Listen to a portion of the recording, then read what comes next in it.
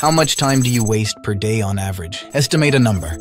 It's interesting because I didn't tell you what wasted time is. Deep down, you know what activities you consider wasted time. Is it scrolling through social media, binge-watching TV shows, or perhaps procrastinating? The purpose of this video is to remind you of the significant impact all your daily actions have, even the ones that seem so small you barely notice them. We often think that wasting an hour here or there doesn't matter, that it's just occasionally and no big deal. Sorry to disappoint you, but it is a big deal. Use the time you have to its fullest, especially if you're between the ages of 18 to 24. This is your time to build your life and achieve your goals with laser focus. Don't get me wrong, I'm not a fan of hustle culture, where it's all about putting in as many hours as possible into working without any actual plan. Because you need to understand this, everybody has the same amount of time in his or her day. So just putting in the time alone won't make you successful. It simply can't be the critical factor. The actual determining factor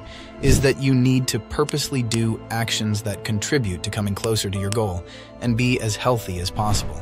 Therefore, getting your 8 hours of sleep is productive, going outside with friends and having meaningful conversations is productive, and even doing absolutely nothing can be productive. Every aspect of your life, physical, mental, or social, is equally important and affected by the compound effect. Simply explained, the compound effect visually shows how much of your life trajectory is determined by your daily actions. Improving by 1% every day for 1 year means you would be 37 times better. Sounds like too much? It actually can be shown with simple math. If you improve by 1% every day for 1 year, you multiply your improvement each day. So, at the end of the year, you would be about 37 times better. Now, what happens if you decline by 1% every day for 1 year? Just guess for a second.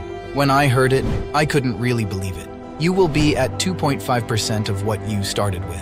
From 100% to 2.5%, that's about 40 times worse. If I could give you one piece of advice that I have neglected for too long, let it be this. Always think about the compound effect when you pursue your daily activities, or feel like everything you do feels meaningless.